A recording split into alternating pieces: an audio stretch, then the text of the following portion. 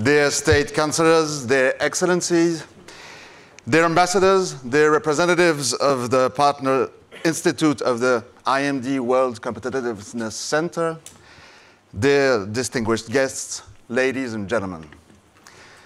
Ladies and gentlemen, it is my great honor and great pleasure to welcome you here to the World Competitiveness Center 30th anniversary.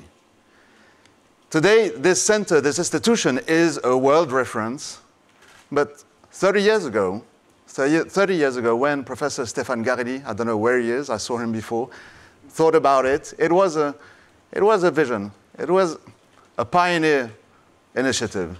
And here we are today with this worldwide recognized institution. So it really is an honor for me to be here today and to be your master of ceremony. 30 years ago, it was a vision. So we're going to try to see what happened these 30 last years altogether during these 2 days. We'll be celebrating, of course, but we'll also be working. What happened since 30 years ago?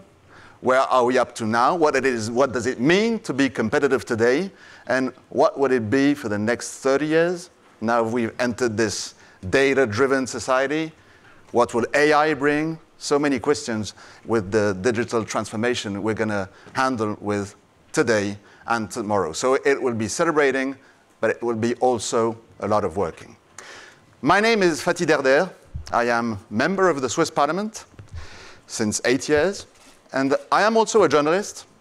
I was a former editor-in-chief in the Swiss NPR and former editor-in-chief of the AGFI, which is an economic and financial newspaper. So I will have the two hats today. As member of parliament and as journalist, I will not really be a master of ceremony. I will especially be listening to you. So you sort of took a book, and I'll be taking notes and seeing what happened since 30 years, where we're up to now, and what must we do for the 30 next years. And I'm really looking forward to listening to you. Thank you very much for being here, and it's my pleasure to welcome the president of IMD, Jean-François Manzoni.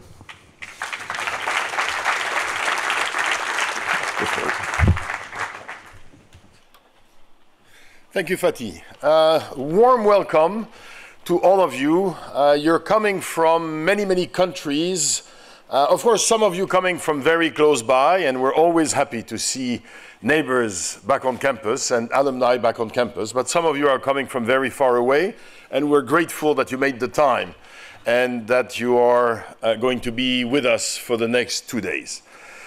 As the president of IMD, it is, of course, again, my great pleasure to welcome you. It's also my pleasure to maybe talk about IMD for 4 or 5 minutes, not much longer than this, because Arturo then has a number of things he wants to share with you with respect to the conference and also with respect to the center. But IMD, in a way, IMD is not a Swiss organization. The way we describe ourselves is we're an organization with Swiss roots and global reach. But even though we're not Swiss, we have over the years internalized some Swiss characteristics. Switzerland is a hardworking, modest, and discreet country. They don't go around bragging about the stuff that they've done. They tend to be very discreet, very humble, and just get on with it, trying to improve things one day to the next. And I guess we have kind of internalized this. So we tend not to go out and boast very much about what we do, which means that in a number of countries, we're a well-kept secret. We tend to be more of a B2B2C brand. We tend to be better known by corporations and policymakers than we are by consumers and executives. Nevertheless, we've been around for 30 years as IMD, and before that, as the product of the merger of two institutions that were very well known, IMD and IMI. And what's different about us is we were not a business school created by a university. We were a school created from the merger of two institutions that had initially been created for executives by executives. So over time, these two institutions, IMD and IMI, became academic institutions and started granting degrees. And of course, as the merger of these institutions, we also have an MBA and an executive MBA degree, and we grant degrees very proudly. We also have a very large portfolio of activities that are directed more at executives and at organizations. And again, unlike most business schools, the overwhelming majority of our activity is really non-degree related.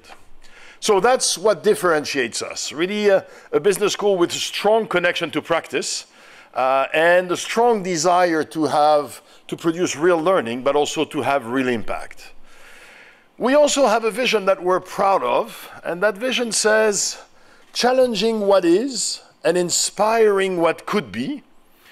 We develop leaders who transform organizations and contribute to society. It took us a while to agree on every word. As you know, these statements can be quite difficult to craft, but we're very happy with what we came up with, because the core of it is that we develop leaders. We develop leaders that have a point of view on things. They're not just tweaking stuff, they're transforming organizations and contributing to society. And the way we do this is by challenging what is and inspiring what could be.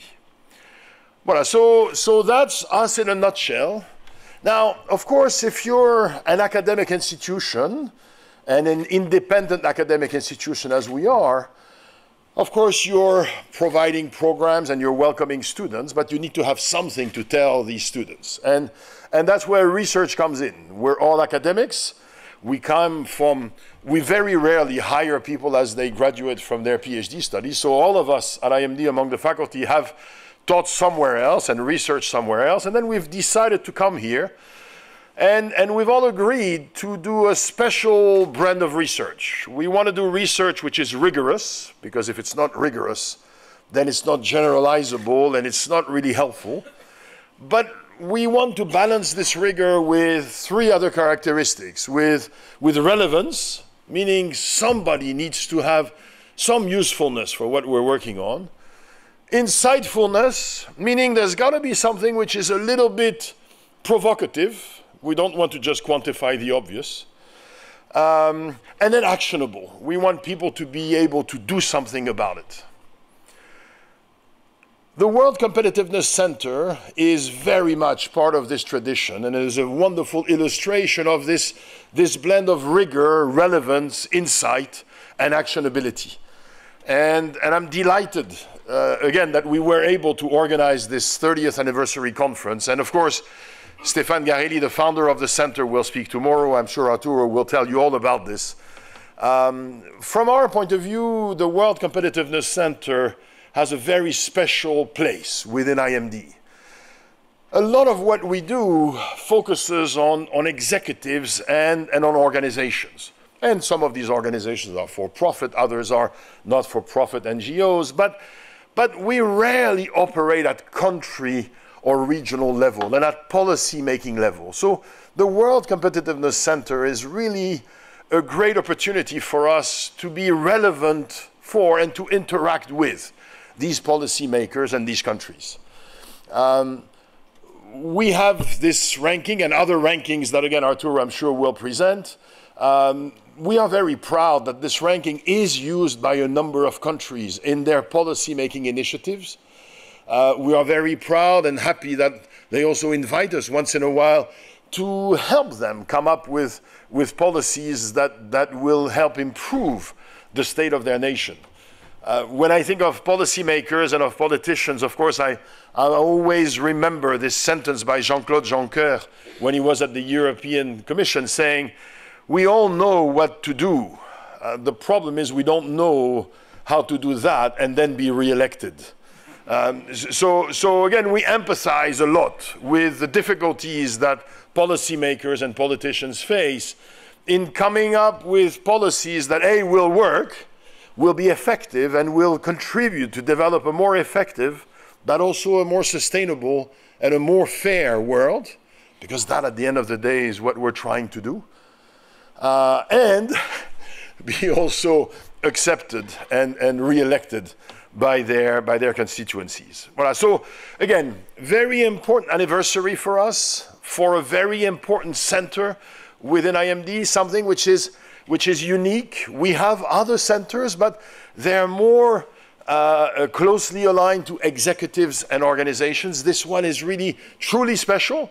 Of course, the research and the insights come out of it are of great relevance to executives and organizations.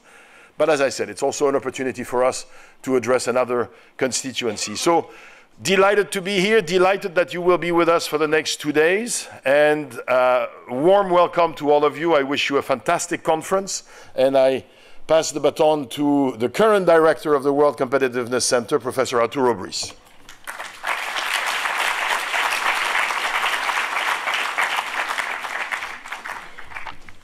Good afternoon, honorable guests, alumni from IMD and friends of alumni. Welcome to this conference. I want to start by thanking Professor Jean-François Manzoni for making this conference possible, and also because he's my boss. So I need to always... yes, voila, of course. So I need to start with recognition, but also let me thank you all for being here. Our conference is commemorating the 30th anniversary of the World Competitiveness Center that we, or at least someone else, started some time ago in order to analyze, manage, but also, you know, assess and measure the competitiveness of countries. And I think that's a very important mission that we have implemented over the last years. I think this work would not have been possible without the help of our loyal partner institutes, which we have listed on the back of the room to make sure that we will recognize the joint work that we have ever done. And many of you are obviously represented here, and we're going to thank you for that. The Center's partner institutes are sometimes universities, governmental entities, business associations, have made us the reference in competitiveness studies in the last 30 years. And despite us being a small team, I think we have been working with an extensive network of partner institutes, which we are very grateful for. We also want to recognize our alumni, and again, many of you are here. We have explicitly invited to this conference those alumni and friends of IMD that has been historically answering and responding to our executive survey, because they have also made possible that our ranking is respected and used as a role model all over the world in the way we assess and measure competitiveness. So thank you very much as well. And finally, I want to thank all of the government representatives that are going to participate in this conference. We have carefully designed the program, and we have carefully designed the contents so as you to have an impression or a glimpse at what the best practices are in competitiveness or prosperity. So education, technology, infrastructure. We are going to have 16 countries represented in our discussions. Some of them are poster children of good competitiveness cases: Hong Kong, Switzerland, Singapore.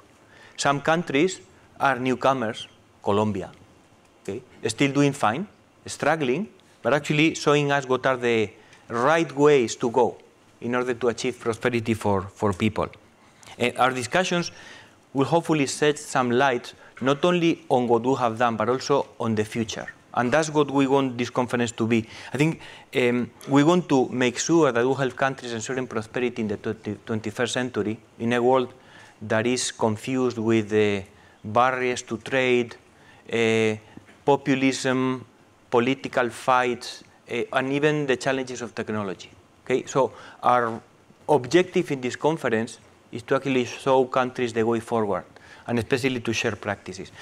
For IMD, this is a unique event, as President Manzoni was saying, because we are used to and devoted to private sector as a business school, but we also understand that the national and global environment in which a company operates is a factor to ensure that the company succeeds. I always use the same examples. You know, institutional factors make it impossible for IKEA or Google to be present in North Korea. Okay? You may have the best innovators in North Korea. I'm sure that you will not have a digital champion in North Korea. Okay? And this is probably an extreme example. But I strongly believe that it will be very unlikely to see corporate triumphs in certain countries. And on the contrary, the reason why we see some countries like the United States or China excelling today in the private sector is primarily because they have very strong public sectors. And I'm not saying very strong government, but very strong public sector. That is, public sectors that truly understand what the role of the government should be. Competitiveness summarizes in one word this combination of regulatory, political, economic, and social considerations that we believe that determine the performance of companies. So that's what we will show in this conference, that in the 21st century, governments are more important than ever. Okay? And as Diego Molano, the former Minister of Technology from Colombia, was telling me earlier, the only way to understand the private sector is to get to know the public sector. And the best way to understand the public sector is to get to know the private sector. That's the bridge that we try to gap at the IMD World Competitiveness Center. IMD, again, pioneered this field. And we have since contributed, since 1989, to the improvement of the conditions in many countries of the world. I want to recognize here the work of Professor Stefan Garelli, who created the center already 30 years ago, and who should receive all the credit for developing the methodology that has made the IMD World Competitiveness Center the true pioneer, but also the leading institution in understanding and analyzing the competitiveness of companies. You can see here all of our world competitiveness reports, and it is very interesting to go through not only the results. For example, Japan was the most competitive economy a couple of decades ago, okay? And it has dropped significantly in the last years. But also to see how our approach has been changing, incorporating more and more, for example, digital and social ingredients into our metrics. I will use here a metaphor that I have copied from my good friends in Thailand and our partner institute in Thailand, the Thailand Management Association. I heard this comparison as competitiveness being a cycling race, in which in order to win the race, you need to have a good road, you need to have a good bicycle, and you need a good cyclist. The road is the infrastructure of the country. You need road, highways, but also the infrastructure is intangible. You need the education, you need healthcare. Once you have the road, then you need a good bicycle. The bicycle is the public sector. Okay? It's the machine that runs fast. But in order for the public sector to ride fast, you need a good cyclist. And the cyclist needs to be strong enough in order to move the bike. Now, it is very important that the bicycle and the cyclist, they fit together. Because if you have a very big cyclist with a very small bike, it doesn't go far. And it's the opposite. If you put a small kid riding a huge bicycle, it will not ride fast either. Okay? So you need to make sure, and we need to make sure that the public and the private sector, they work together so as to have a perfect match between the cyclist and the bicycle. This we will entertain tomorrow when we talk about public-private partnerships. But we believe that this is clearly a key to understanding competitiveness, and then to explain why it is so important for the private sector. Okay? I also want you to see, finally, from our examples in the conference, that there is no country that does everything well. And in that sense, there is no role model of competitiveness. Okay? We can actually take some examples from different countries, which is what we will try to do. But a very big mistake that some countries make is to try to copy one another. Okay? Something that we have experienced in the last 30 years is that while Hong Kong excels in fighting corruption, Estonia excels in its digital policy, and Switzerland excels in education. But no single country makes everything, or does everything perfectly fine. So what we need to learn from each other is these small details that will complement each other. And that's why it's very important to share. That's why I also think that having this conference in which our partner institutes come together is hopefully something that we can do also in the future, okay? Because we need to share our practices. Okay, that's all on my side. I hope that you find our discussions interesting, and I hope that we put together some ideas that make our work easier, that you help us make our work easier by giving good insights. Just let me say that today we have in the audience represented 43 nationalities. So one of the objectives of our discussions is that you just don't listen to the panelists and you listen to their stories, but also we listen from you and you tell us what you think of the examples that we are discussing. Okay? Thank you very much, and I'm looking forward to a very successful conference. Thanks.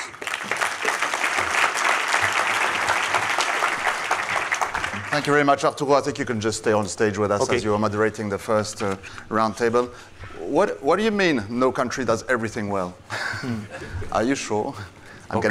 Switzerland does. Switzerland does. I always get some kind of chauvinistic at some point as a Swiss MP. But I just want to add to what Jean-François Manzoni and Arturo were saying. As a Swiss member of parliament, we are also very proud having IMD here in Switzerland. Education, as you said, is rather good in Switzerland, and this is thanks to guys like you, IMD, EPFL, polytechnic schools, universities, and we are really struggling to work hard on this. But as I mentioned 2 or 3 days ago here, we could invest a bit more in Switzerland. I think so. That was a personal opinion. But whatever. Big program, a lot of work today and tomorrow. As you mentioned, Arturo will be talking about consensus in a few minutes, education, technology, public-private partnership, and beyond GDP, which will be the last roundtable. I'm really looking forward to this, and we'll start now with our first roundtable, building national consensus, on which we are quite good in Switzerland too, by the way. But I'd like to welcome our speakers on stage. Dainius Kreivys, former Minister of Economy of Lithuania, most welcome. Abdulla Lootah, also with us. You can get applause. Director General of Competitiveness Center in UAE, and Diego Molano, former Minister of Technology of Colombia. Welcome to you. Arturo, the floor is yours, and at the end we'll have Q&A session. Thank you very much. Let me first introduce our speakers to you, and then I will briefly introduce the topics. First, on my left, we have a long-time partner of the IMD World Competitiveness Center, our partner in the United Arab Emirates, and his head, His Excellency Abdulla Lootah, who is the Director General of the Federal Competitiveness and Statistics Authority. The UAE set up a special governmental department to deal with competitiveness as an objective of policy. Thanks to you. Thanks to you. And His Excellency, in fact, is also responsible for managing the country's policies with regards to SDG implementation in the United Arab Emirates. He has an extensive experience in the private sector as well as in the public sector with different governmental functions, and as I said earlier, more recently working closely not only with the IMD World Competitiveness Center but with other international organizations trying to improve the competitiveness of the United Arab Emirates. Thank you for being here with us. Thank you for the invitation. Okay. Our second guest is Dainius Kreivys. Dainius Kreivys has been in my radar screen personally as a representative of a country that I will explain in a second, but actually is a very good example of what we are trying to discuss today. Okay. Dainius is also comes with experience in the private sector, and is currently a member of the parliament in Lithuania, is the 6th Seimas or the 7th Seimas? Which edition of the parliament is the 5th? 6th? Like counting, no? But so he's a member of the Seimas, but was also the Minister of the Economy in Lithuania between 2008, 9, 11, during the crisis. During the crisis, basically. Okay. Let's say in that way. And I'm very looking forward to having our discussions. And finally, on the very very far right of our panel, we have Diego Molano. Diego is first of all extremely kind and flexible to adapt himself to our discussion. He was originally planned to speak in the topic of technology and government, and you are actually welcome to do so. But I also asked him to join us today in this panel because Colombia represents a country where you have seen this issue of building consensus as a big challenge. Okay? Diego is currently a digital advisor based in Washington. He's board member in many different companies in the private sector, but was also for a few years Minister of Technology in the government of Colombia under President Santos. Last but not least, Diego is an MBA graduate from IMD for the class of 2001. 2001. So we're extremely proud of our school. because, as we were discussing earlier, we want to see more MBA graduates working in the public sector. Okay? So thank you very much to the three of you. Let me introduce the topic, what I want to discuss first. One of the issues that I think is key for the 21st century when it comes to competitiveness is to make sure that reforms are implemented. Okay? Now, in many countries, the problem with implementing reforms is not the lack of leaders or the lack of ideas. It's the lack of national consensus. And if you go around the world today and then you look at countries like France or Mexico or Argentina, okay, and the failures that you see to implement reforms, they're all caused by the lack of national consensus. Meaning that from the public sector, you don't see either an intention or even a strategy to involve people in making these reforms successful. President Manzoni is one of our leadership professors as well, has written a lot about change management, and he explains how in order to implement change in the private sector, you need, as a leader, to build a coalition with your team members. You need to communicate, you need to empower people, you need to help people to take the pill. And that's something that many governments fail to do. Okay? That's why we want to have this panel at the beginning, is how to build national consensus. Okay? And I want to start with Dainius, because Lithuania is a very particular case. Just to give you some background, Lithuania was a country that suffered the most from the European crisis in 2008, but was also the country that recovered the fastest. And it was done through a massive, harsh policy that took its toll in the population. So I would like to ask you first, what was the trick? How did you manage to do it? And how do you assess that process? How painful or successful it was? Thank you for the question. I would like to start from the words of Jean-Claude Juncker, that as a politician we usually know what to do, but we don't know how to do it and to be re-elected. And this is the case why politicians are afraid to go forward to make reforms. In our case, it was opposite. Actually, from one hand, it is a very good saying, never miss good crisis. And the crisis is usually for the country is very good opportunity to go forward. And then the society during the crisis, society wants to listen. And society during the crisis usually are more flexible to accept harsh policy reforms and so on. So, ladies and gentlemen, I would like to present our case a bit and share our view, how all those reforms were done back in 2008, 2009. And in 2009, Lithuania was just member of EU just for 4 years. And Lithuania was at that time with very strong economy, but very clear signs already appeared of overheating economy. And at that time, ruling coalition neglecting at all those signs, as our budget deficit was more than 4%, for example, very high inflation, 9% almost, big current account deficit, double-digit credit growth, bubbles in real estate and stock market.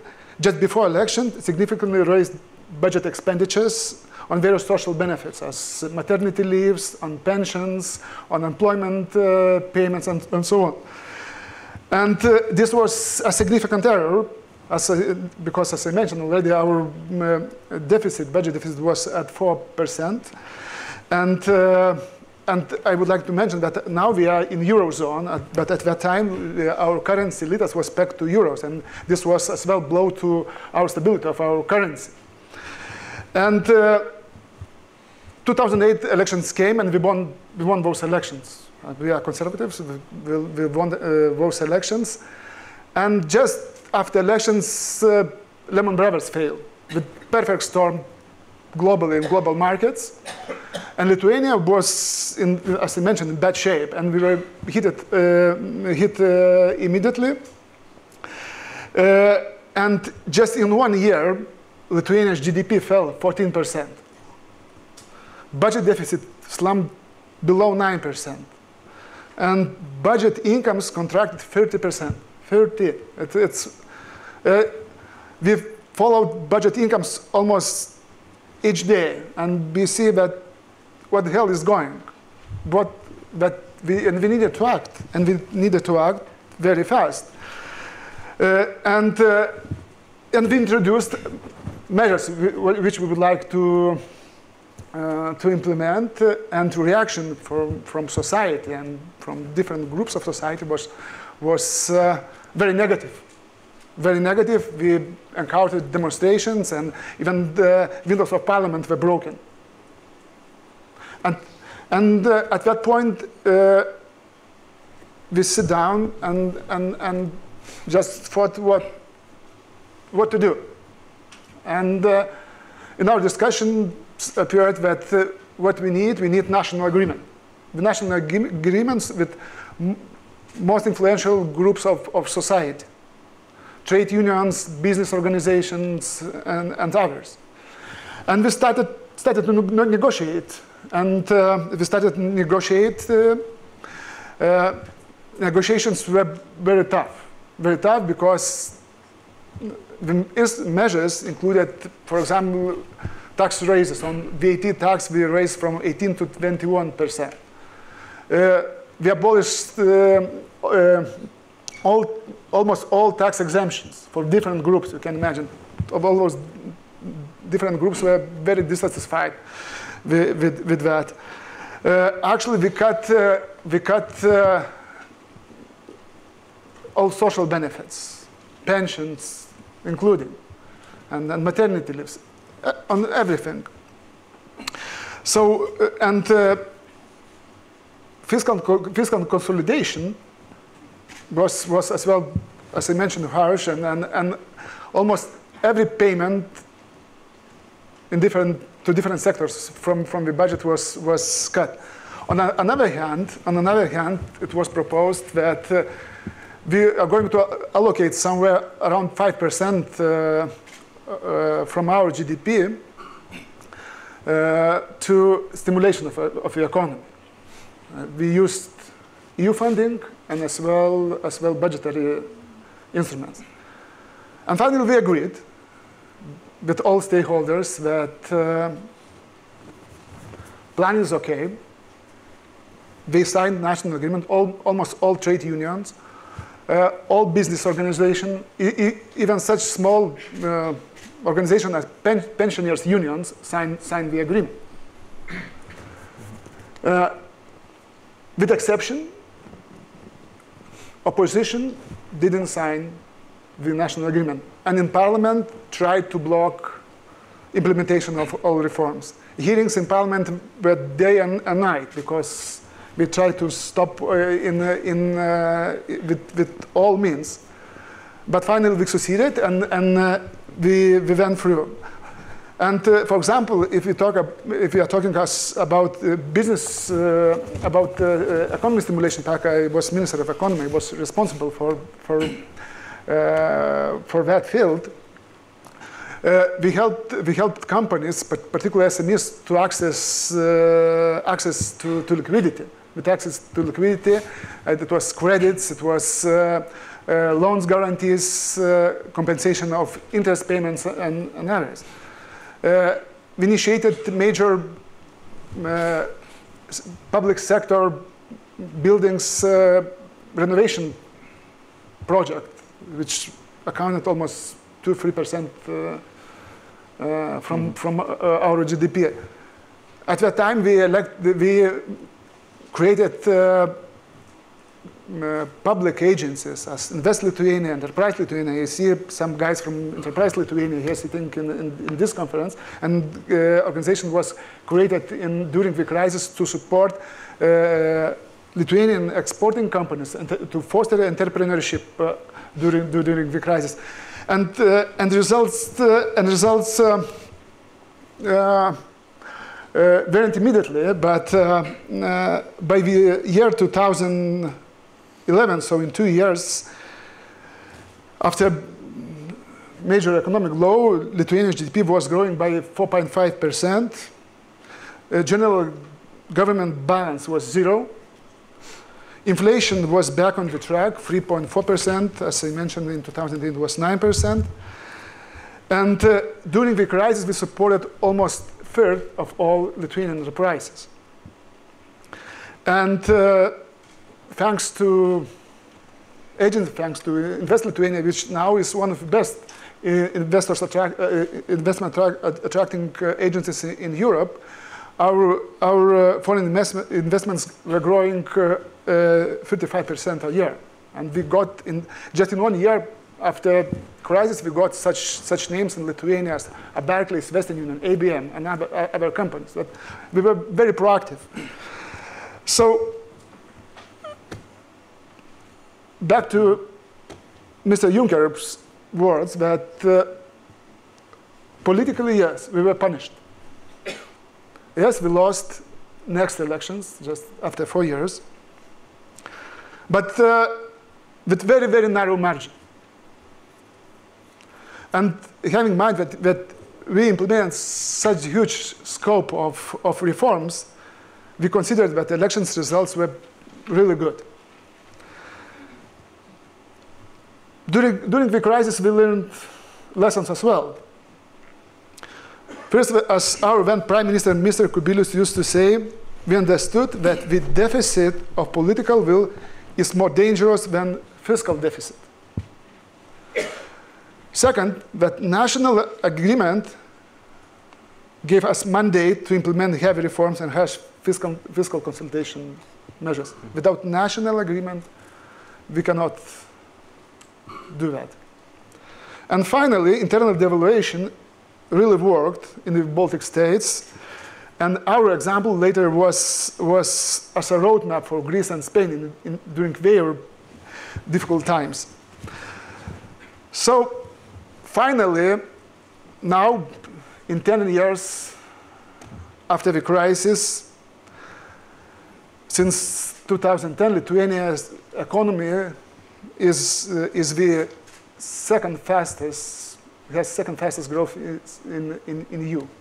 So that's our story. Mm-hmm. So which advice would you give President Macron in France?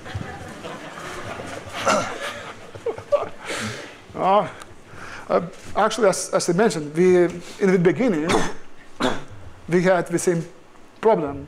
First of all, I think as a president and our prime minister, you should be humble. And you should, first of all, ask advice of your people. I mean, you need to sit around one table and discuss issues. Because if you do not have agreement, particularly on very difficult reforms, you usually will get your parliament windows broken.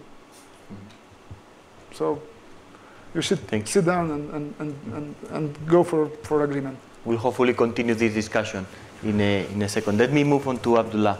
Sure. And the case of the UAE. You come from a country that has been extremely successful, but also where there could be a temptation by the leaders to overlook people's needs. And in contrast, the objective of the government has always been to put people first. Yeah. And I know that there is a new economic strategy coming forward. How do you, so what is the differentiator in the UAE, or how do you think that you put people's needs, and how do you bring the population's needs and the voice to making decisions in order to make sure that there is a partnership between individuals and the government? Sure. Well, thank you very much. I definitely don't want to answer anything about French politics later on. Many people don't know me as Abdulla Lootah back home, but they call me Abdulla Competitiveness. This is good and bad at the same time, because when we say competitiveness, this means that some work needs to be done by some entities. So I'm disliked by some government officials, maybe. I think what happened in the UAE is phenomenal, and we learned it the very hard way. We went up and down in competitiveness reports, and I'm thinking, doing competitiveness for 30 years, this is an amazing story by itself. When we started looking at competitiveness, at that time I was working for Microsoft. So half of my career, I've been working for 24 years. Half of it was private sector, mostly with Microsoft in different parts of the world, and in the banking sector. So I was more into making money for the banking sector as well as for the banks back in Redmond, Washington, USA. And then I got a meeting with the Minister of Cabinet Affairs in the Prime Minister's office in late 2008. And you think about 2008 was a crisis. Really bad time to recruit anyone, or even to think about creating something totally new. I go into this meeting in August with the Minister of Cabinet Affairs, His Excellency Mohammed Al-Gargawi, who's my boss now. He said, we would like to launch something called competitiveness unit. When we call a unit in the UAE, we mean one person, but we give it a title, so it's a unit.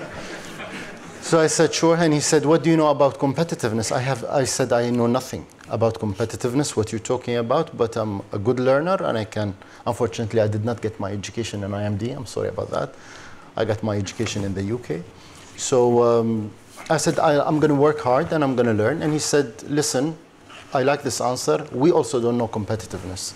And I want you to work with global organizations that have been in the competitiveness business for some time, so that you learn the ABC competitiveness and you take this country and build the brand in it. And you're going to fail sometimes, and you're going to succeed at times. We will celebrate the good moments, but you will also get punished for the bad moments. I said, agreed. It took him 6 months to actually finalize the contract. Because as he says today, and I have a lady from my team, Sumaya, raise your hand. Whenever he meets with them, he says, I never trusted Abdulla would do it. Now it's been almost 11 years together. We learned it the hard way. This is the beauty of the UAE government. Once they have something, they invest in it. So we started with 3 people at that time, and today we are 110 staff members. The growth rate in a government office is phenomenal over these years. The who's who started contacting us, and the who is who we started to reach out to. Naming one is IMD. Professor Stefan Garelli is a very good friend of the UAE. Participated in so many events, and when we reached out to entities, IMD was the first actually. There was the IMD, the World Bank, Ease of Doing Business Report, and the World Economic Forum, 3 of them. And I was sent to all these kind of nice places, and says, go and discuss with them how we can build competitiveness indicators. Competitiveness for us was unique because the IMD has a definition, the WEF has a definition, the World Bank has a definition, the OECD has a different definition. We decided to create our own that is suitable for the UAE. Each country is unique, and we need to respect that, and we need to understand that. So what mobilizes and moves people in Singapore is totally different from what it will move them in the Middle East or what will move them in Latin America. We cannot cut and paste and expect people to react. Therefore, when we decided, we said, what does matter the most for the UAE? The UAE is considered by some, and we hope many of you believe that, we truly believe in that, that it is giving hope for the Middle East region. If you look around us, there is so much fire, there is so much negativity. Many people associate the Middle East with bad things. But the minute you land in the UAE, in Dubai or Abu Dhabi or Fujairah, you see these, or Oman, you go and visit Oman or other places, you see signs of hope. People are well educated, whether locals like me or expats. There are so many people from around the world living in the UAE. You see the best universities operating there. We have the Sorbonne, talking about French politics. We have the Sorbonne operating, London Business School, NYU. We hope IMD will open a branch one day in Dubai. You see the best of the banking sector operating as their headquarters in these countries. You have lots of expats flying from different parts of the world. My son goes to an international school, and he was talking to a friend of his, and he said, where did you go for summer? And my son said, I went to Fiji. And Fiji from Dubai is a very long distance, 27 hours. And he said, I'm from Fiji. And he just joined the school. His father is a pilot in Emirates. Now, why would people move to a place so far away, different culture, we wear different things, we speak a different language, more or less our religions are different, our values are different, our traditions are different, our moments of celebrations are different. But you know what makes it special is that we learn to live together in a coexistence, cohesive way, where everyone is respecting one another. This is what created competitiveness in a nutshell. We thought for us to continue being the beacon of hope, we need to ensure that we are on our toes every single day. Just like what the opening remarks by the president of IMD and Fathi as well spoke about, the Swiss. The mentality is that we want to operate, we want to improve day after day. This is what happens in the UAE. Lots of ministers would go to the prime minister and says, I'm doing the best job in education, I'm doing the best job in health. And he says, I'm not interested in that. Give me a global testimonial, an indicator, a competitiveness ranking that says you're the best in entrepreneurship, you're the best in health, you're the best in economy, and so on. So competitiveness became a KPI for our government officials. Now this is very dangerous because you're not only creating a KPI system from within, which we have. We have a KPI system of almost 300 indicators spread all over the sectors. In addition to that, on top of it, we added competitiveness rankings as a KPI for ministers. That's why sometimes people know me as Abdulla Competitiveness, because I speak to them and said, what have you done on the World Bank doing business, ease of doing business, where there is a pillar speaks about how easy is it to get electricity. According to the World Bank, and the World Bank is not a survey based, it's a dialogue with construction and architects companies, you know that. Dubai is the #1 city in the world when it comes to ease of getting electricity. The #1 for 2 years in a row. Now what happens? Many people, actually many officials, I spoke to some, and I don't want to name some, in Europe actually. I said, what do you do about competitiveness? And they said, we don't care.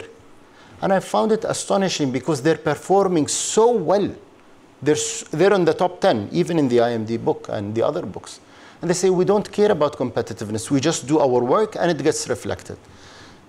For us, it's different because you cannot compare a country that was well established. You have the laws since maybe 1500 or 1600. You have birth certificates in Sweden since God knows because of the church system. If you look at us, we did not have birth certificates for some, even at 1971 or 72, because people did not believe in the use of birth certificates. That's why having a systematic approach to measure your improvement as a country was very vital. We did not drop that. On the contrary, it became an agenda that the Prime Minister is interested in, the Vice President of the UAE. Before the IMD gets launched, I immediately text the Minister of Cabinet Affairs and I say, boss, the IMD report will come out. We improved or we decreased in the rank, and the reason is ABC. He immediately informs the Vice President. For some countries, the Vice President will not be interested in such things. And maybe that's right. Maybe they should be doing home security, they should be building schools or whatever. For us, it's very important for the Vice President to be aware of what's going on. Are we doing the right thing, and is it reflected? You spoke about the road, the bicycle, and the cyclist. For our leadership, cabinet ministers, they're very much interested in the three elements. They're interested in the road, they're interested in the bicycle, as well as the cyclist. So if you look at Twitter and you write IMD UAE, you will see tweets by the Prime Minister. This is very rare that a president or a prime minister or even a minister will tweet about a third party. Some people would think he's promoting a third party. Some people would think we should stay neutral. Oh, this could be corruption, or this could be I don't know what. For us, we do promote the IMD, the World Bank, the World Economic Forum, the OECD, whenever they come up with the reports. You created a society that speaks competitiveness now because the leaders, the ministers, the director generals speak about competitiveness. If you speak to anyone in the UAE now, almost, even schools, we go to schools and speak about competitiveness, about sustainable development goals.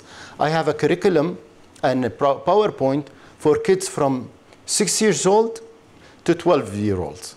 And then from 12 to 18, I speak to them differently. And I speak about competitiveness, statistics, and sustainable development goals. Without such drive, you won't be able to improve. What reports like the IMD did and the Competitiveness Center of the IMD did, it created a positive change. And it created, as the president of the OECD said, it inspired positive change. We changed the laws based on that. We fixed the data system because of that. We became more aware of the private sector needs because of that. We created a dialogue with the private sector and we show more respect and we action what they ask for because we know that they will judge us. And this is, we're here to serve the nation, the people, and the private sector. For us, competitiveness reports like the IMD gave us guts. It made us brave. Many countries, many officials, many politicians will shy away from discussing a politically sensitive topic. For us, there is nothing called sensitive. If you go to the news today and you write UAE parliament elections, women, one of the very few countries in the world now, the UAE is one of them, and I can assure you there are less than 5 countries. Now we have a quota of 50% split between men and women. Sweden is 47%. In a few months' time, we will be 50%. We will be ahead of any OECD country. We will be maybe 3rd in the world because there are actually 2 countries where they have reached 63% and some of them 58%. Why did we do that?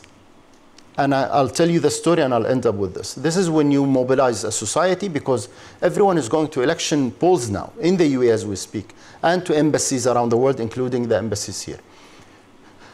I spoke to a lady, a very senior lady in the UAE, Sumaya Nasser, and I said, I have a proposal. And I know this was discussed even by the first lady in the UAE, saying the society is 50-50. Why do we have only 20? Many people say 22% is very high for women in parliament. Some countries in OECD did not reach 22.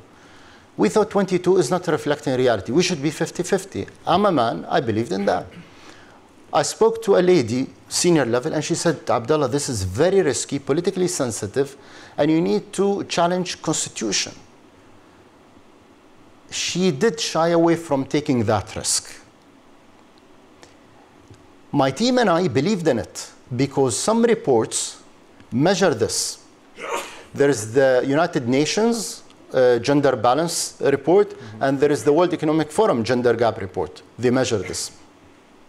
I believed in it because this is core business and it's good for the nation. And if Sweden can reach 47, we can reach 50. And if there is a country that has 63%, it's Rwanda, by the way, which is an amazing country. President Kagame is doing a remarkable job. And I hope one day maybe he will become a speaker because I attended some of his speeches. President Kagame of Rwanda. I went to Minister of Cabinet Affairs. I spoke to him on the phone. I said, boss, this is the thing that I'm trying to push. And he said, why? I said, because it reflects society. Women should be 50% of parliament. And he says, can you give me some background? I said, I'll create 2 slides. Now, this is something, many of you are leaders, government officials, CEOs, bosses, they don't have much time. You either spend 5 minutes in the corridor or while walking from one meeting to another, or on the phone or on WhatsApp. Okay? My boss is WhatsApp phone calls, and if I'm walking from one building to another, I walk with him, which he hates sometimes because I always have some action to take. So I did carry this with me, and I said, these are 2 slides, and I want you to look at it. And he looked and he says, what do you want? I said, 50% split. He looked at it and said, okay, can you present this next week in cabinet? I'll give you 5 minutes. Many people would say, no, I need more time, I need to prepare, I need my background information. You're presenting to cabinet. All the ministers, the vice president, the prime minister will be there. I said, yes, I will. I presented it, and boom, it was done, approved, signed by, not by the prime minister, it was signed off by the president of the UAE. Now, this is a real-life example where global competitiveness reports, not necessarily IMD, because we're talking about competitiveness in general. Global competitiveness reports, if they're done with genuine interest in making societies and communities better, they serve that purpose. They create a path for the future for generations to come. They create hope, they create aspirations. Today, we have 9 lady ministers in cabinet. You think about the Arab world, this is the highest number of lady ministers. The youngest minister in the world was UAE, the Minister of Youth. 22 years old, UAE national, a graduate from NYU and Oxford University. She still wears her hijab. She still wears her abaya. But she speaks 5 languages. Now, many people think the Arab world, the abaya, the hijab will prohibit ministers from, being open. That's the very wrong assumptions. I have a minister, she's the Minister of International Cooperation, Her Excellency Reem Al-Hashmi.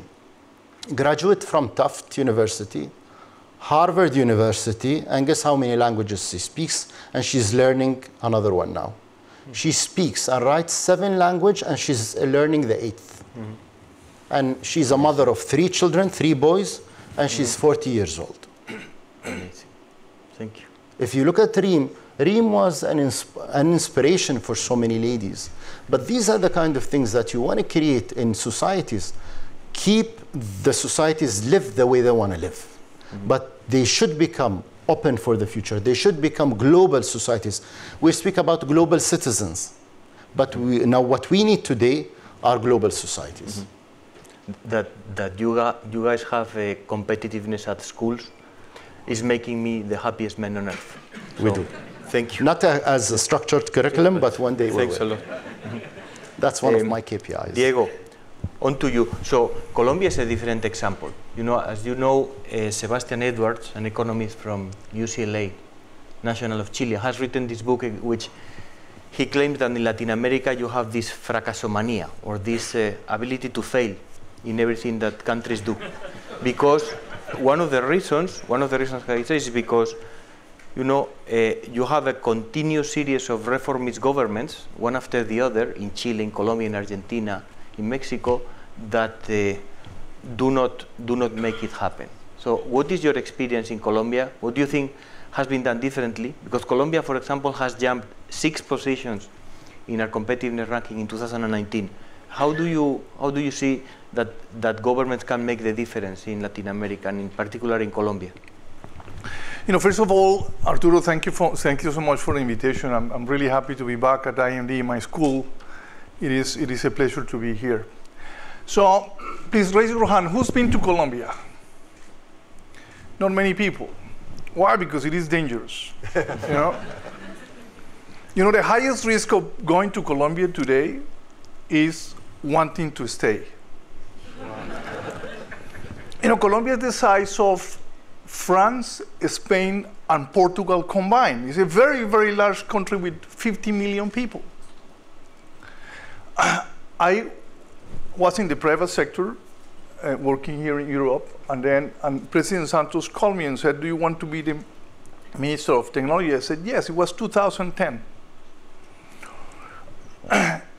Then at the cabinet, the first week, we were discussing what to do.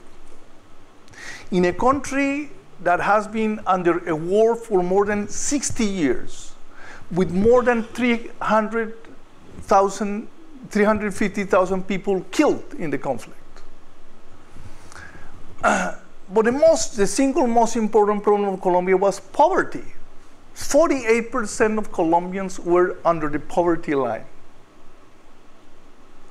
So the first thing was to tackle that issue. So how we do the reforms to solve the single most important problem, which was poverty. So every single minister just focus on that. How the health minister increases coverage of health to reduce poverty. How the education minister increases education coverage to reduce poverty. How the technology minister expanded technology to reduce poverty. And we were very, very successful. We went from 48% to 25% in just 4 years. So there was a very clear message. Communication was key to reduce poverty. But then, the main bottleneck to increase, okay. Okay, thank you so much. Yeah, that's good. So, but the main bottleneck to competitiveness was the war. So, President Santos said, we have to get a peace deal here. And then we focus on getting the peace deal. And the first thing is that we didn't get that national consensus. I mean, who wants peace? Everybody. We thought everybody wants peace. We went to a referendum to approve the deal with the FARC. We lost the referendum. There was no national consensus. So we had to change the agreement with the FARC, and then instead of going to referendum, we maneuvered the political waters of the Congress to get it approved. And it is approved. And the main reason of that jump of competitiveness of Colombia was the peace. A huge transformation. You know, we went from more than 70 murders per 100 inhabitants in 2002. Last year we had about 20, which is way better than Brazil that has 30, or Washington, D.C., the city where I live now, which is 25. So people couldn't go to the rural areas of Colombia. Now they can do. People can invest. We got investment grade. So the single most important reform was getting peace. And we all align on that, how every single member of the cabinet builds the right things to do it. We couldn't do a lot of big reforms. We couldn't reform justice, because we didn't have that national consensus. We couldn't build like a good education reform because we didn't have that consensus. And the key element here is communication. We are in a new era of communications. Building that national consensus today in the world is almost impossible in most countries. Why? Because there is a miscommunication big time between government leaders and people. Big time. Government leaders still do not understand how to communicate with the new generations. And the other big barrier we have is the lack of trust in institutions. You know, in Latin America, look at what it is happening today. You know, there is no government in Peru. There is a movement again, going back to the old policies in Argentina. What happens today in Venezuela? What happens today in Mexico? Those are, in those countries, policies clearly against competitiveness. Why? Because policymakers and politicians haven't made the link between good competitiveness policies and votes. And this is, politicians need votes, but people on the street do not understand that. They don't ask for that.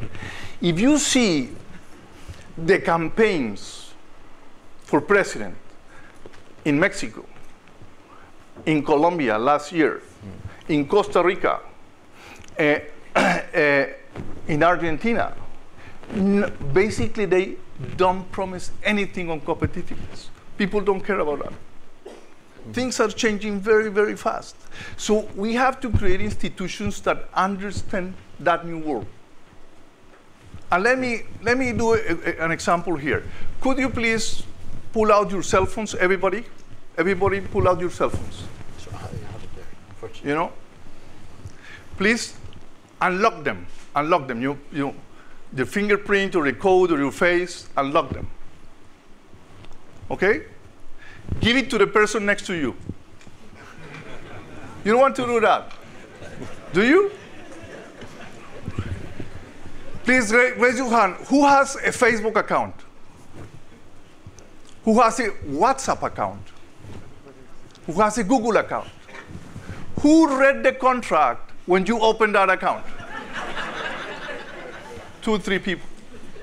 I mean, Facebook is a fantastic company. Actually, they are my client. Google is a fantastic company, and all the big techs are fantastic companies. But when you read the contract, you give all your life to them, all the information. Even the calls you make on WhatsApp, they use that information to sell advertising. But you give your life to them, you trust them, you trust the digital world. If you read the WhatsApp contract, the law that it is applicable under that contract is the California law. I was telling Mark Zuckerberg, look, poor people in the Colombian mountains, they don't even know where California is. So they don't have the power to file a complaint, you know? But we all trust that digital world, and you guys trust more that digital world than the current institutions. If you give the cell phone to your neighbor, that neighbor may be your friend, but the Swiss law applies. If that person misuses that information, you can sue them in Switzerland. You can send them to jail. But no, you don't trust in the person next to you. You trust this digital world. So what I mean is that we need to change the way those institutions connect with the new world. That's key. And unfortunately, Latin America, and I agree with your friend, it is going again in a wave against good competitiveness policies, moving to the left. Why? Because people do not see the value of those policies, because we are not communicating them in the right way. It happened in Colombia. It happened in Colombia. It is happening today to the current government. Good policies, but people don't understand them. Why? Because policymakers do not understand the new way to make politics. That's the key. So we have to change the way of building. For example, I was discussing this with the President of Colombia a couple of weeks ago. He's trying to do a lot of reforms. But then he proposes solutions for problems that he knows they exist, but people do not know that they exist. So when you try to solve a problem, a political issue, you know that problem exists, but people do not know. So first, what you do is you position the problem. You really make sure that people understand the problem and understand the possible solutions, and then you propose a solution.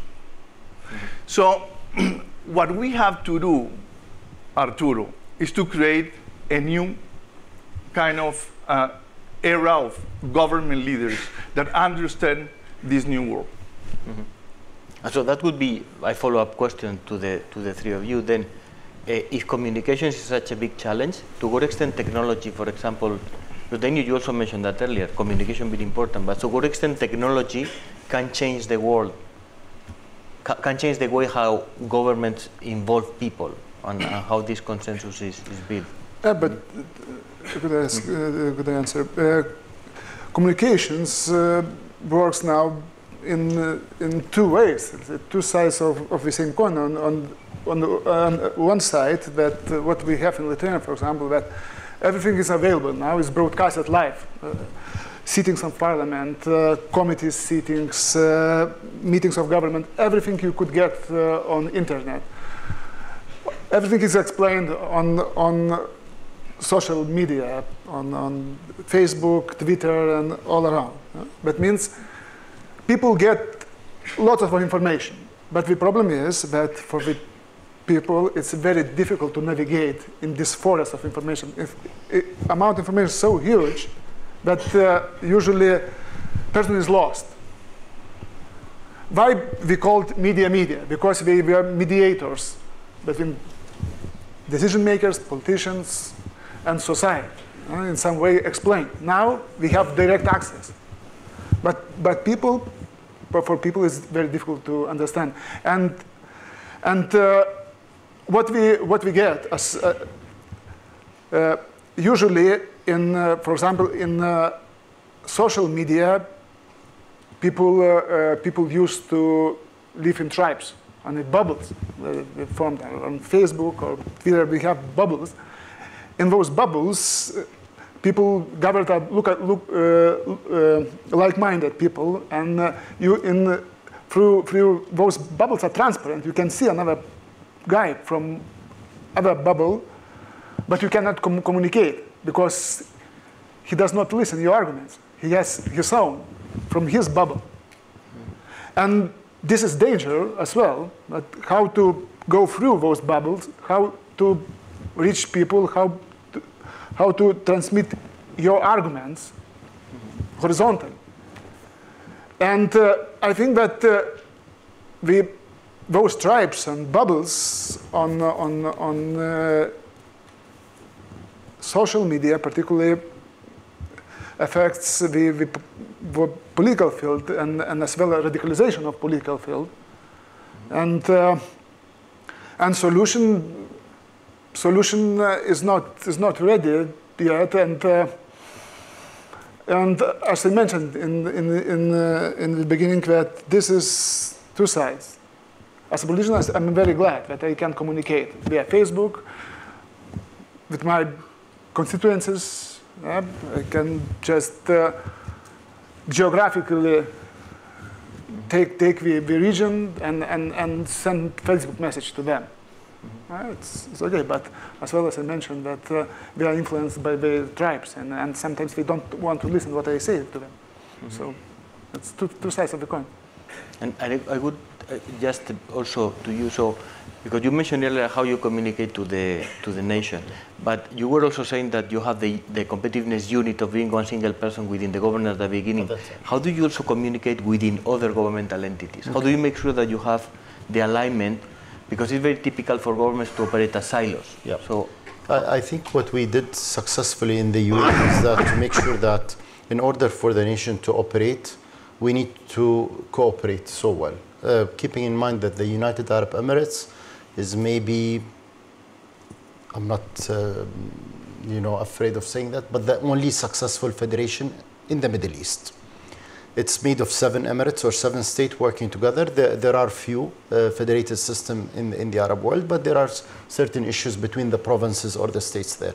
With the UAE, it's different. Since the establishment and under the godfather of the United Arab Emirates, the founder of the UAE, Sheikh Zayed, God bless his soul, he created that ambition that this country is going to be the best. The best not by building the best, the tallest or the best airport. These are material stuff. But he always says this, and this is documented on his black and white TV. He says, I want my people to be the happiest and to live a prosperous life, not for them, but for the future generations to come. This actually summarizes what sustainability is about. Prosperity, sustainability, and quality of life for the future generation. What does quality of life meant for him? At that time, it was black and white TV, and it was an interview. This today is going to be different because it's going to be Twitter, Instagram, Facebook, and so on. He said it in humble words, in his own words, his own language, and he summarized it. The way communication happened is that there is an executive leader that the nation look up to. In Singapore, there is Lee Kuan Yew. We in the UAE respect Lee Kuan Yew. Although we're not Singaporean, but we look up to Lee Kuan Yew.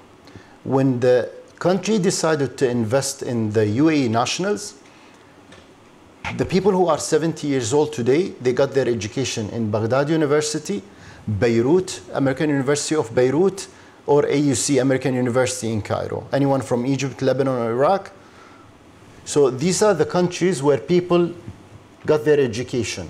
Then there was a second group of people that went to the US and the United Kingdom. I was one of those people. And Singapore, this is what happened with Lee Kuan Yew. The government in 1990, they saw Lee Kuan Yew, and we saw this on TV, we saw it in magazines and newspaper. There was no social communication, that Singapore has no oil, no gas, nothing, and it became the trade hub and the business hub. Hong Kong was also there. The country decided to send staff from the UAE to work in Singapore, to understand how they operate, to try and learn, to get that aspiration. Each and every single person who spent 4 years, it was a term of 4 years, just like ambassadors. Which other countries would actually open offices to understand how another country operates? We did that. Each one of them is running a huge organization or a ministry back in the UAE today, because we were inspired by these nations. Imagine what inspires people today. With all the communication, is it the YouTubers? Is it those people who we can watch every single moment of their lives, whether they're shopping, whether they're, I'm sorry to say that, the least thing we can actually get to is actually when they go to the toilet. This is when they stop filming themselves. This is very bad, where lots of the younger generation are taking such models as the aspirational models. We're losing quality people in the spam of communication that is taking place. You look at this crowd. How many followers we all will have collectively will be not even 1% of one of the YouTubers that is maybe 6 years old or 10 years old today. Exposing their lives, jumping up and down and living everything, homeschooled and so on and so forth. And their parents are making so much money out of that. Communication is becoming, technology is not bad. We are the bad ones when we use it badly. Technology is a good thing. ICT is a good thing. Innovation is a good thing, especially with Professor Bruno here. He believes in innovation is a great thing. R&D is a great thing. Who misuses these things? It's us. When we operate in a negative mindset, when we have this evil part of us trying, the greed part of us is dominating. Instead of supporting each other, helping the community and so on, this is when it becomes devastating. I think what we try to do in the UN, we're part of the global society. I mean, I have children, I have 4 children. The youngest one, 6 years old, I tried to control her so much not to follow. But guess what? Sometimes I get entertained by seeing those crazy people doing things. And I say, how could they actually capture my attention by doing silly stuff? They're marketing, money-making machine. This is where it's a struggle between the generation gap, between the government. The government in the past, before you do something, you go to a PR agency, a public relations agency, to draft your press release, or to draft your tweet, to draft your messages, or to draft your speech. Now you can't. Everything is captured. You're watched every 24 hours by 7. You walk around the street, you do something, they capture you, and they can translate it into a negative story. So this is the risk of being watched every single moment, while you walk, while you drive. We have presidents, prime ministers, ministers, they can't stop themselves from communicating immediately. Now, this is good and bad. Do we need to give some time to think, to consult, to operate, to address the nation? Or do we actually jump? We'll talk about technology tomorrow. Okay, looking forward. And we need to have... This is a very diplomatic way of saying need to have, because I want to open up the Q&A just with a very, very short question for Diego. Hypothesis. Just I want to challenge you. Maybe this is a problem of leaders as well. Maybe the reason why certain countries fail is because they don't have the right leaders. And that's why they fail maybe to engage the nation. What would you say to that? Yeah, definitely, definitely there is a leadership issue here. But I hope that there is a new generation, and that's happening in many cities. And I think this is not about building national consensus. This is about creating the ecosystems. And you see today many cities excelling in terms of competitiveness. And in the case of Colombia, Medellin, well known as the capital of narco traffic, the capital of crime in the world, with Pablo Escobar in the 70s and 80s. Today, it is one of the most innovative cities. The Wall Street Journal named the city as the most innovative city in the world. So, and that was a local ecosystem changing with the right leaders. And those leaders are a combination of the public sector and the private sector, and that's key. How you build together that strong relationship and to build things together. So this is not about building a national consensus, but about building strong relationships between the public and the private sector. Thank you. Sorry, Fatih. Thank you very much, gentlemen. I propose that just before the coffee break, we take a couple of minutes, or maybe 5-10 minutes for Q&As, and we can start straight away here in front. The mics are.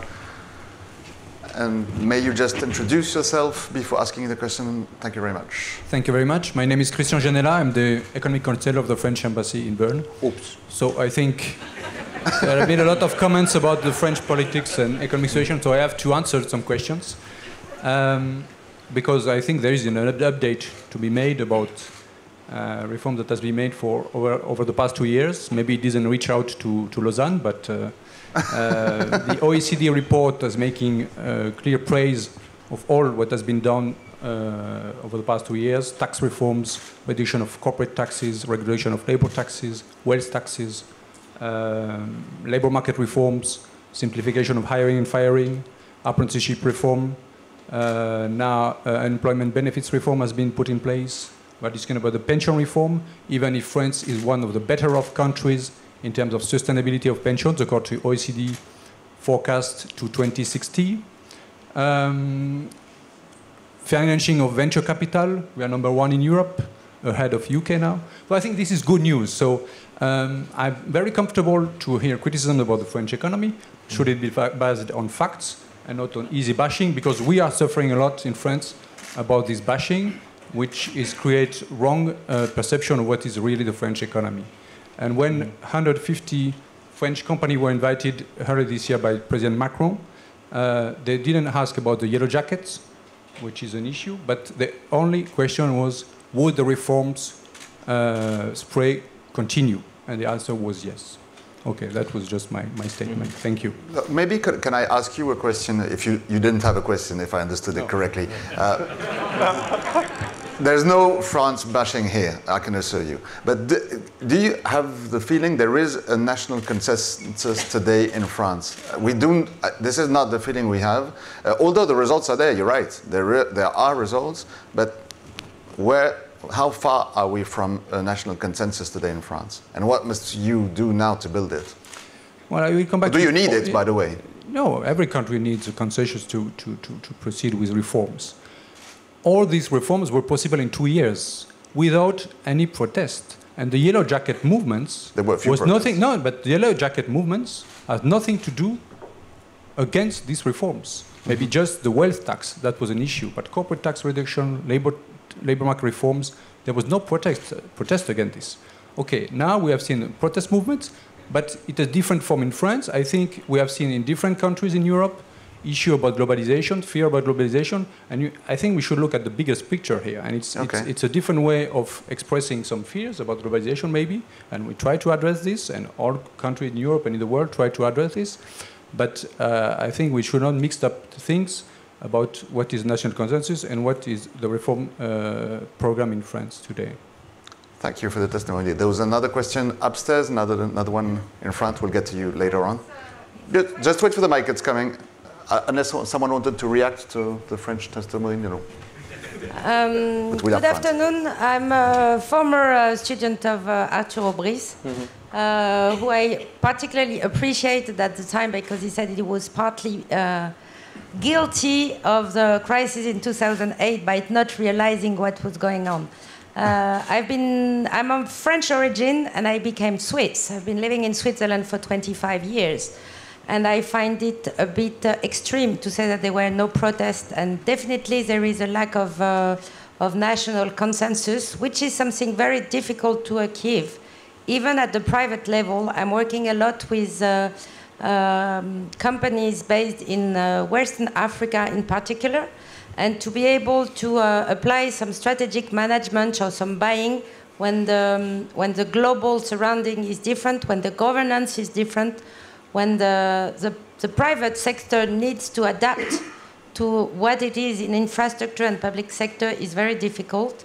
So the national consensus not only is important, because you cannot have a buying for a change in a private sector if you don't understand in which surrounding you're supposed to develop your business. So thank you for your comments. That was not a question either, sorry. Okay. Thank you. Maybe Arturo, you want to react, or someone else? No? So we'll have another question, yes, here in front, or one first behind, and maybe a mic here in front for another question, please. Yes, sir. Yes, hello. My name is Mohammed Al-Zakaf. I'm from Kuwait. In general, I do have a question, by the way. Oh, great.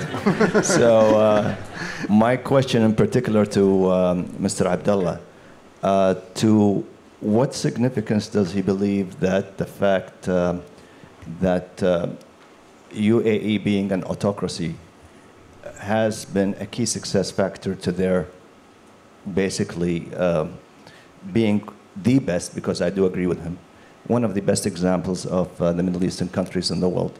And the reason I'm asking, so that you don't think this is a loaded question, Abdullah, is because in Kuwait, there is a consensus that our democracy has been a real, stick in the wheel, if you will, of any progress. So building national consensus, which is the topic of this roundtable, usually the parliament or a democracy is a real apparatus of it. But unfortunately, do you feel that in some countries, and maybe some more than others, national consensus through democracies and parliaments are really the ones that are not allowing progress to happen in that country? So, Abdullah, you can start with that. Thank you, sir, for the question. Thank you very much for the question. I think you need to understand the psychology, although you do, because you come from the Gulf region. You need to understand the psychology of each society to understand what moves that society, what mobilizes that society. In the UAE in particular, and this could be applied in different meanings, in different ways, in other countries. For example, when I spoke about Lithuania and Singapore, those people have a special, maybe spiritual connection with that particular leader that I wouldn't understand, neither a Frenchman, nor an English person, nor an American lady. There is something embedded in the DNA of the society that means something to those people. Yes, we don't have parties, but we have a community where the parties are not needed as we are aware. I can walk into the president's house. There is a system in place where I can go, give my Emirates ID card, put it in the system, and I can go when the palace is open for visitors. And I can have a conversation with the president for 5 minutes if I want to discuss something. When you walk to a supermarket and you meet your vice president shopping by himself, and you can actually stop and talk, this is something that you might not find in other places. You might find it in some where the minister would be a cyclist or something.